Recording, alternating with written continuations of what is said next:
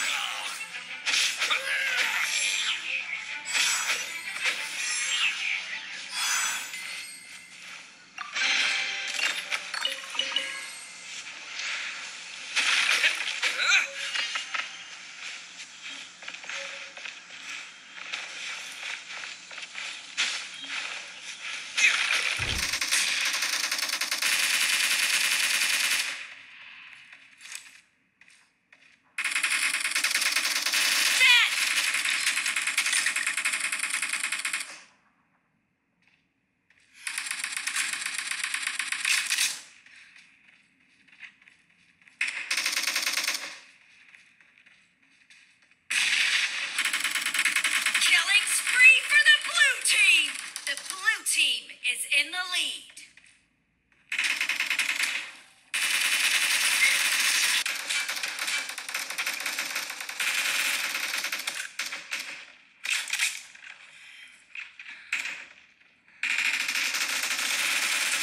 Killing spree for the blue team.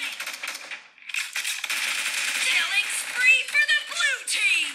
Killing spree for the blue team.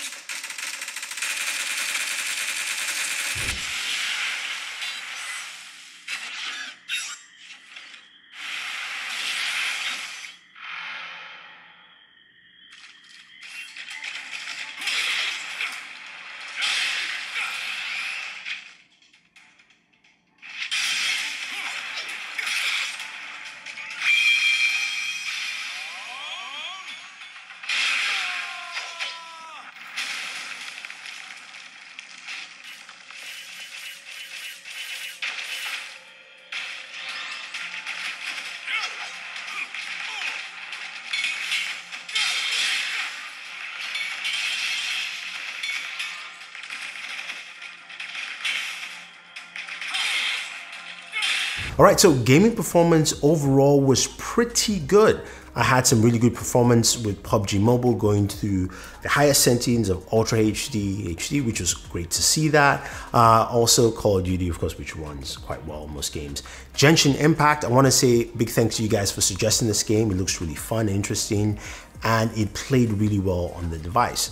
Now, Blade of God played really well, but I did have some slowdowns on Samurai Jack, and it looked like it happened in a few stages throughout the game.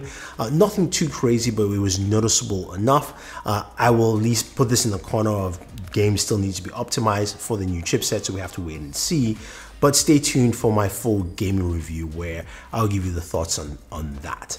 Now, when it comes to benchmarks, you guys are probably waiting for that. I don't have any FPS readings for you. Again, that will be coming on my full gaming review because my benchmark tool just wasn't ready enough for the iPhone 12 and 12 Pro in terms of just some of the software things. But I did run Geek Benchmark 5.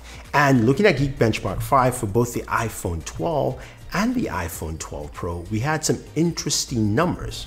So for the iPhone 12, single core was 1,594, 12 Pro was 1,606, while the multi-core was 4,120 for the iPhone 12, and 12 Pro had a multi-core of 4,110. So multi-core is a little bit different with the 12 and 12 Pro, but that was really, really good. Now, when you compare this to the Galaxy Note 20 Ultra, which has the Snapdragon 865 Plus behemoth of a processor, that has a single core of 928 and a multi-core of 2,800. So the multi-core processing on the iPhone is double that of the Galaxy. So just in terms of pure raw performance, that is what you will be getting. There's no two ways about it, guys. I'm sorry, that is what it is.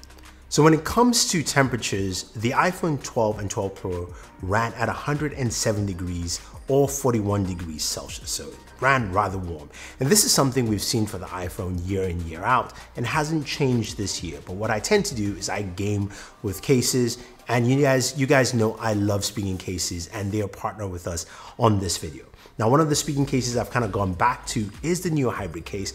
I like the bumper feel on the iPhone 12, and I also like the back texture on here, especially when I'm gaming, easier for me to grip on during gameplay, and also reduces the amount of heat I experience. Now, the other benefit to it is also it works with the MagSafe charger, which is nice to see, and the MagSafe charger also works on the liquid air case on my iPhone 12 Pro. I do like the liquid air because it's a little bit softer, especially since this is a heavier device, so it feels a little bit lighter on there. But again, MagSafe charging, it works while I'm using the device, which is great to see. Now, the cool thing about the MagSafe charger is that you can use it while you're gaming at the same time, and it doesn't interfere with your lightning port. So if you're using lightning headphones, that can go with it as well, but also it charges at the back of your device. And make sure you get a 20-watt charger. I do have a link for you for the speaking charger below, so you guys can go ahead and use that, because you're going to definitely need a charger, because the MagSafe doesn't come with the charger itself. And as we know, the iPhone 12 and 12 Pro don't come with chargers in the box. And you definitely need a 20-watt charger, not an 18, not a 15, a 20-watt charger for the MagSafe charger. So there's a couple of things to throw in there. But in terms of gaming overall, the iPhone 12 and 12 Pro, I think, handle things pretty well.